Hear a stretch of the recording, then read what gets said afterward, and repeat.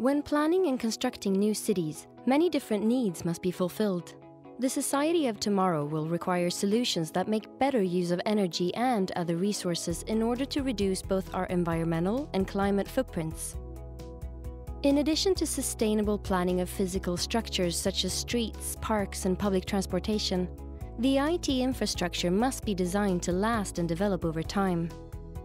But in order to reach truly sustainable solutions, we must also provide for social and economic sustainability, or else the proposed solutions risk not being used. In order to handle global challenges in diverse fields like healthcare, transportation, and energy, we need to tailor the IT infrastructure to promote collaboration across many different industrial and societal sectors. Not least must the infrastructure allow for active participation of inhabitants living and working in the cities. This is a vital step in supporting the four most important goals for cities of the future: environmental, climate, social, and economic sustainability.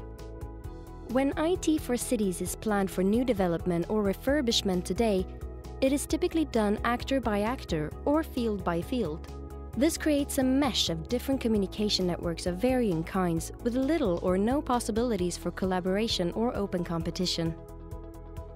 Applied to single properties or flats, this implies multiple network connections from different service or technology providers, each serving different purposes, sometimes as many as a dozen different connections to one single apartment. This way of implementing IT services and technology throughout cities results in many negative effects for the climate and for the environment, as well as the economy and society at large. It's clearly an unsustainable approach. It's time to reinvent our cities. Truly smart cities are built on shared infrastructures, even for ICT. Much like a typical road infrastructure is built to carry vehicles of different kinds for varying purposes, an ICT infrastructure should be capable of serving many different actors, providing services and technology for a multitude of reasons. There is a lot to gain from this approach. The most obvious advantages to parallel systems is lowered cost for development, construction, deployment, support, and even disposal. But even more important is the innovation climate that the infrastructure enables, where collaboration and competition is stimulated and barriers for new actors to offer services and technology are lowered significantly. This is what we call a smart city. But will not everything be connected in wireless networks in the future, or based on ubiquitous internet technology? Yes, these are surely important components of a future ICT infrastructure, but they're not reducing the need for integration on all system levels. We know what we are talking about.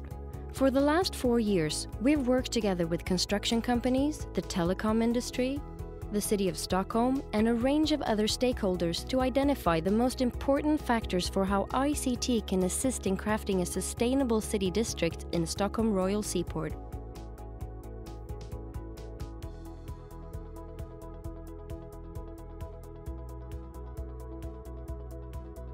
If you would like to know more about our efforts and findings, or if you have stories and experiences of your own that may complement our perspectives, please don't hesitate to contact us. We would love to hear from you.